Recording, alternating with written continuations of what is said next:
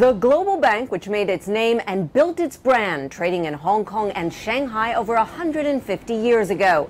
But flash forward to 2015, with mammoth banks under huge pressure, HSBC is looking for new profits back near its roots in fast-growing China. Well, close to its roots. I'm outside of HSBC's main building in Hong Kong, and the buzz here is all about building profits, not necessarily at home in Hong Kong, but across the border in southern China. CEO Stuart Gulliver is now calling HSBC China's international bank. And in its job-cutting strategy statement to investors on Tuesday, Gulliver signaled out the Pearl River Delta in southern China as the new promised land.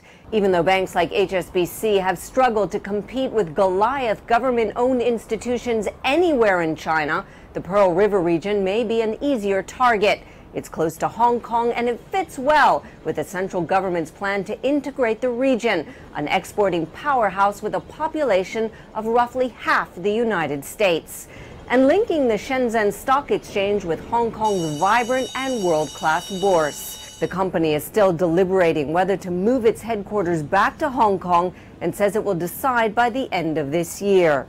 A move back of its most senior executives could be seen as a chance to save costs in expensive centers like London.